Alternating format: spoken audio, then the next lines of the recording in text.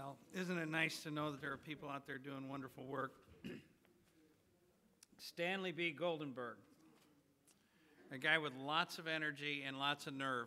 He actually goes out and looks at these damn hurricanes up close. At least that's what I read. Yes. Is that true? Yes. He gets in the plane and takes a ride, and then he bumps around inside of those things, and he comes back and he says, you know, that was one of those whirling clouds, wasn't it? Stanley is he's a meteorologist with the Hurricane Research Center in Florida. He's also been a research scientist at the University of Washington, and he taught, I think this is a very interesting reference that I got off one of these internet things. He taught at Messianic Jewish Academy, which means that he is a teacher at heart, and he's here to teach us a little bit about hurricanes, and he particularly has played a kind of a central role in the issue of do El Niños or La Niñas cause an increase or a decrease in hurricanes? And since the boys in Florida are hurricane counters and studiers, I think it's a wonderful thing that Stanley could be here and that he will discuss with you his favorite area, bumpy circular cloud things. I'll tell you, it sure beats reading just the bio. That's not what I wrote, was it? Real quickly here, for those who know what it is, Chag Sameach, Happy Purim tonight, and that starts this evening. And I have to introduce them. Two of 8 daughters with me. I also have 3 sons. But why don't you all stand up? That's Pearl and Bethany. They're 16 and 14.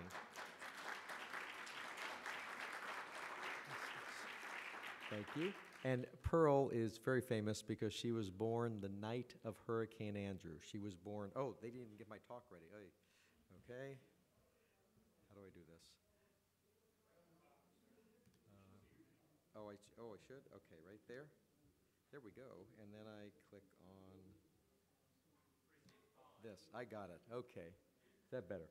And she was born 12 hours before the eye wall hit Miami and totally destroyed our house. I left the hospital to go home to be with my 3 boys, my brother-in-law and sister-in-law, and their 3 boys, and our house was ripped apart on top of us. The hospital, thankfully, was right out of the devastation area, and they still had a pretty bad storm, but nothing like what we had. And so I didn't see her for about 24, 36 more hours. And but that story's been on umpteen TV specials. So next time you'll tune in, you'll see Andrew's stuff, and you'll say, wait, I remember that guy. But anyway, just to mention, I did bring some handouts. I did a PowerPoint printout of my talk. A few slides are slightly different. I changed a few things since it came out. And on the back of it are a couple extra sheets, like my favorite list of all sorts of nice, helpful links on the other side of the global warming issue that I give out to people all the time. And then there's just some fun hurricane stuff over there. There's plenty of copies. So, you want to pass them all around? Yeah, there's not enough of the other stuff. But may I make a suggestion? Just pass around the talk and let people get the other stuff later. And I'll tell you, I put this in the talk. I have also pictures. It's a diagram of what the plane is, the hurricane plane, and all the instruments. Bring home for your kids. And I didn't put this in the talk, but this is Floyd versus Andrew. And you can pretty much see it from back there. Andrew's the tiny one. This is the same scale, virtually the same strength, and same location. Thankfully, Floyd turned, went up north, caused tremendous flooding. But if it had hit Miami, it would have dwarfed the devastation from Hurricane Andrew. And a lot of these devastating storms we've seen recently, none of them are the worst case scenario. None of them. All of them could be much worse. And it doesn't take global warming, just a little shift in track, a little change in intensity. And like the other speaker said, I'm not here officially representing NOAA, but much of this is NOAA research. And I'd love to show more pretty hurricane pics, but I want to get into some of the science. I feel like I'm in a medical session here, but we're going to deal with meteorology. And I wanted you to really get an idea of why.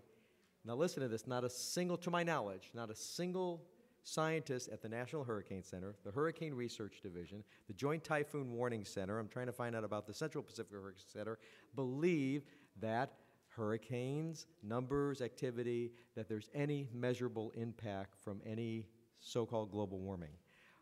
There's a reason for that, even though there's other scientists out there that feel that way.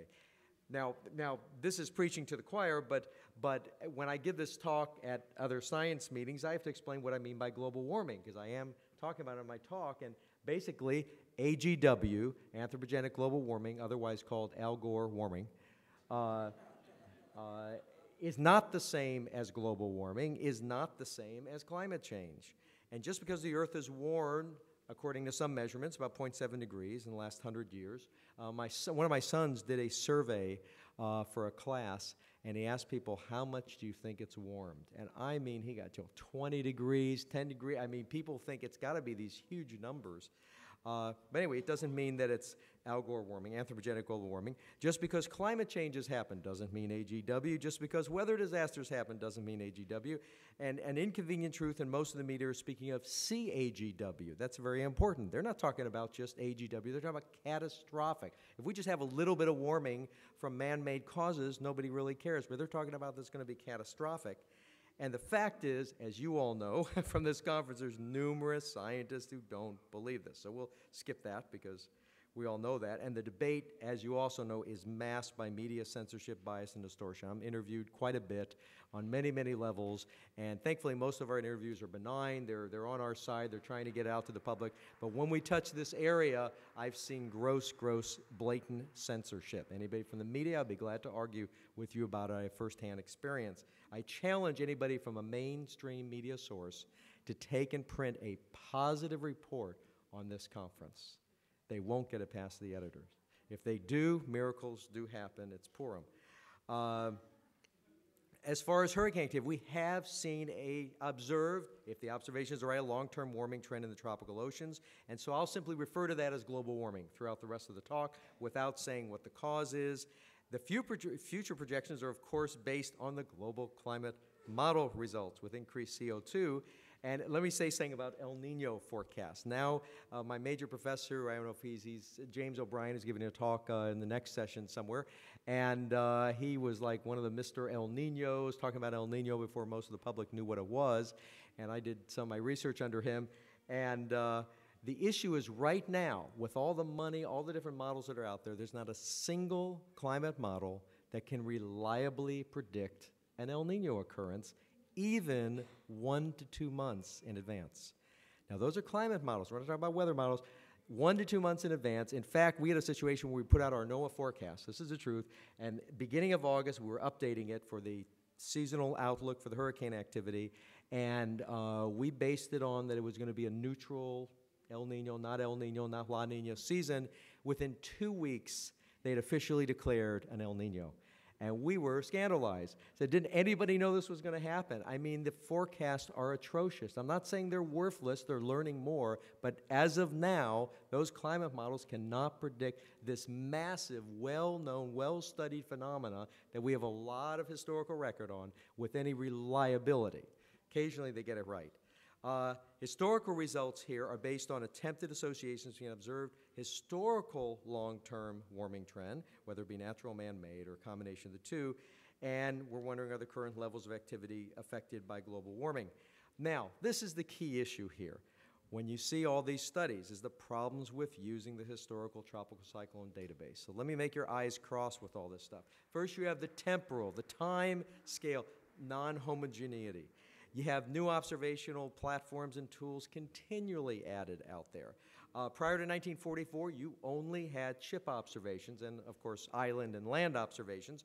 But out there over the water, you just had ship observations, when they measured them, how they might have reported them. And frankly, the ships usually try and avoid the storms. Okay, so they're not going to be out there measuring a Cat 5 storm at sea and live to tell about it normally, or know that it was for sure a Cat 5. The aircraft reconnaissance aircraft, 44 to present, they did fly for a while in the West Pacific basin. They don't routinely fly there, so they only sampled that for a little while with the planes. And believe me, we see constant comparisons between what we see from the satellite and what we see when we go out there on the planes, and it is radically different many times. Now, the satellites are our best tool we can use when we don't have the plane out there, but we always would choose the plane over the satellite when possible. Bill Gray fought against efforts to get rid of the reconnaissance program. Let's save a lot of money. We got all the satellites, and all we could tell them was in situ, right there, measurements is much different than trying to do with the satellite. We're grateful for the satellites, but they don't replace the planes. Planes don't replace the satellite. But the aircraft equipment is constantly changing and improving. In just the past 5 years, we add tool after tool after tool, and the interpretation of the data is constantly changing. When Andrew hit in 1992, they declared it was a Category 4 hurricane. 10 years later, not based on new data, just a new understanding of how to interpret the data, they changed it to a Category 5.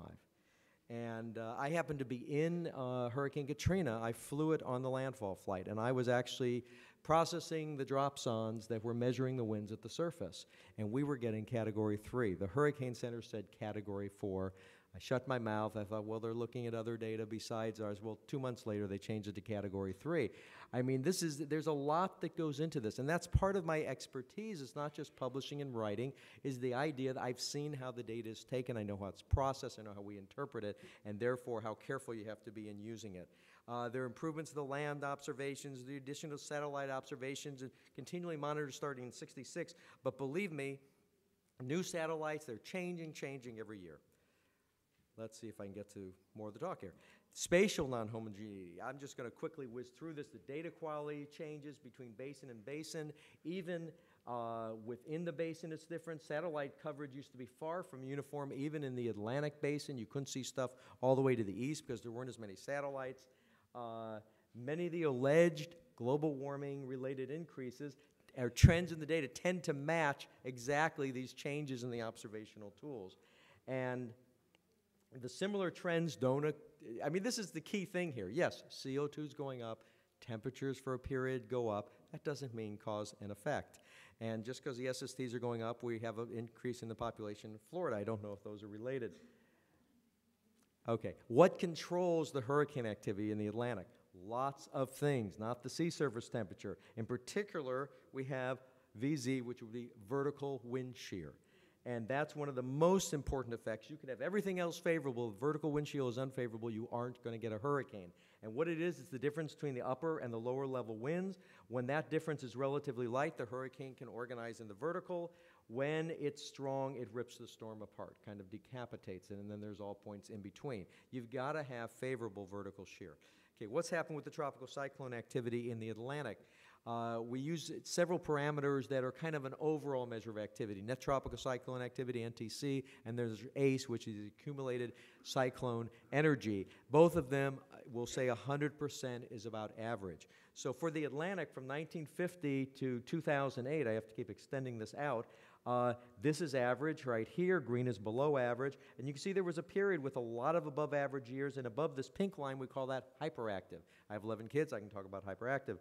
And then you hit a period here, not a single year, and this was very well observed here, not a single year there was hyperactive, hardly anything above average, and in 95 you switch back again. That sure looks like a cycle to me. Now notice that if you're honest, you'll say this looks a lot more active than this back here. We'll talk about that in a moment. What's causing this? What's it associated with? And this is a paper we published in Science, actually got in Science, front cover in 2001, got a lot of press with Bill Gray, with Chris Lancy, Alberto Messis Nunez. And basically you have high activity air, low activity air associated with changes in the sea surface temperature. This is actually what's called an empirical orthogonal function analysis.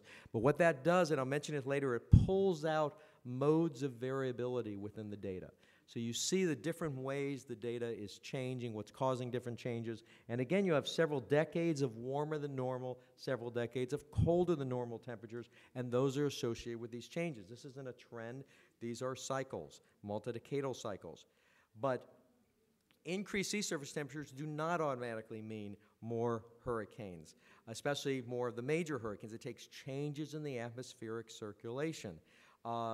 In fact, we did a paper years ago with Dr. Shapiro that showed that the direct local effect of the SST, in other words, how warm it is under the storm, those changes account for only 10% of the variability of activity. It's the atmospheric circulation that means a lot more. And in fact, in 2006, it was the second highest observed sea surface temperature on record in the main development region, right in the tropics in the Atlantic, and it was almost as high as 2005, and the amount of activity was just basically average compared to 2005, which was about 2.5 times average. And in 1997, a super El Nino year, which created very high vertical shear, you still had sea surface temperature in the Atlantic above average, but you didn't have high hurricane. And the reason that's so important is their mentality is if sea surface temperatures are getting warmer, that feeds the hurricanes, more hurricanes, but that's only a very, very small part of the picture. And this is just an example of vertical shear. It's kind of flipped because this is the size of the area of favorable shear, very low shear. So for these 20 years, 50s and 60s, you had a very large area of favorable, weak shear, and you had high activity era. Then you had a small area of weak shear, and you had low activity, and then we're back to this high activity era again recently. So it's the shear associated with these changes in ocean circulation that's doing it. Now, let me quickly hit the end of the science article. This is actually stapled to the back of that handout, so you can read it yourself later. But sure, we saw there was a long-term trend in ocean temperatures in that main development region. And we could say, yes, maybe this increase, this recent increase is in part due for those increases in sea surface temperatures, but also it could be due to the better observational network in place. And all the research we've done recently has said it's the observations that have changed radically that we're able to see. Now there's been some very rigorous studies that have done that. And in the, I'll just mention from the science article, I mean, these recent disasters we've been having have not been a surprise. I mean, they're horrible disasters, but we expected this great increase in activity due to the shift to the favorable era. And I'm going to, last 5 minutes, whiz through some of the debate that's been raging back and forth.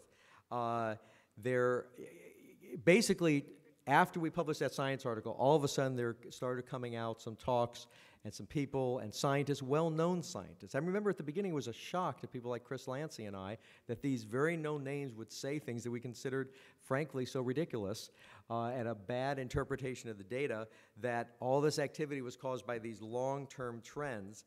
And I'm going to just skip some of the stuff. There was tendency, of course, some in the media, some scientific circles to attribute almost any increase in natural disasters to anthropogenic global warming. If it's bad, it must be global warming. And then there was a few prominent scientists that started to push it.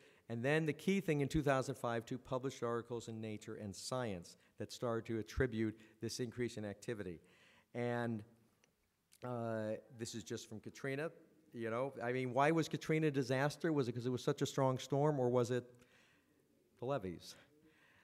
The same storm hitting somewhere else would not cause that type of disaster. This is from inside the eye of Hurricane Katrina, our flight that night.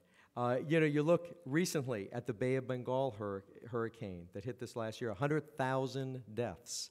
100,000 deaths, and who came out immediately, of course, and blamed on global warming? You know, Al Gore. We knew that would happen. Well, he forgot history, and if you look back, 1991 had even more deaths, 77 had comparable deaths, and then you had 1970 with 500,000 deaths. So really, you look down, and global warming is reducing the threat of hurricanes in that area. But let me just mention something from these articles that came out, and I'll have to skip some of this. You'll have it in your handout, and you can look, because there's a lot of technical stuff, and some of you absorb it, some won't.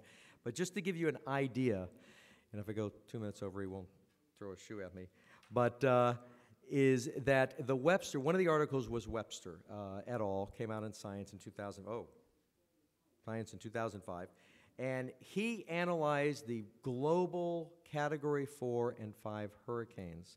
And he said basically that they doubled over the last 35 years. So he showed, yeah, look, the sea surface temperatures are going up, and here's, you know, no change in Category 1, no change in 2s and 3s, no change in the maximum wind speed, but the Category 5s doubled in this period of time. Well, there was incredible result. The media went all over it, and no increase in any other parameter. But the interesting thing is, in the last 15 years, that level has stayed just the same. Well, the secret is that, first of all, just because it's published doesn't make it true. I think some of you know that, especially Science and Nature. The scientific meteorological hurricane community went all over him. They saw so many problems in their paper. There was articles published against it, but the main thing is even just pure discussion, just people saying there's this error and this error and this error. You sit there, and in 1970, started in 1970, because he said, well, that's when satellite data started. But the quality and the way we analyze it changed tremendously since 1970. This is the key. The Dvorak infrared technique to analyze the infrared satellite data only got introduced around 1988, 89 globally. That's when it flattened out. In other words, all of a sudden they started analyzing all these storms, and then it just leveled off globally. So he was really seeing a change in that. Plus, he started at a low point in both the North Atlantic hurricane activity and the West Pacific activity. In other words, they were both stronger before 1970, so he was getting the low point of the cycle and seeing just this increase of the cycle. And we kind of talked about that already. He had problem with the use of the data in almost all of the tropical cyclone basins. And I'm going to skip a little bit here. Excuse me. This just talks about, and again, this is in the handout here, Kerry Emanuel came out with stuff, showed this huge increase in another index, the cube of the wind speed, and said, look at this massive, got it published in Nature, got tremendous. This is something that I believe Linden talked about the first night. And then Landsea published back at him and showed that he had analyzed it wrong, didn't filter the endpoints right, suppressed all sorts of problems with that. And thankfully, that was published as a comment. And I'm just going to get to my... Oh, this just shows as far as the measurements. You just sit there and look, and here's the 2005 season, 1933, almost just as active. What were they measuring out here? We didn't have satellite. You didn't have a lot of ship reports. You didn't have the reconnaissance. Maybe there was a lot of activity. You didn't measure the stuff back then. And I'll get to just one more, and then I'll give you the conclusion, is that if you look at the raw tropical storm and hurricane numbers over a century, you get a trend. The problem is, again, the observational network was so different here. When Landsea accounted, this is something in submission, paper in submission, accounted for the fact they didn't measure the short-lived storms, they didn't measure all these data areas, and then went back, and you can't do this perfectly. You can never prove this absolutely because you can't go back and fill in that data, but you use some rigorous scientific methods. When he did that, the trend totally disappeared. And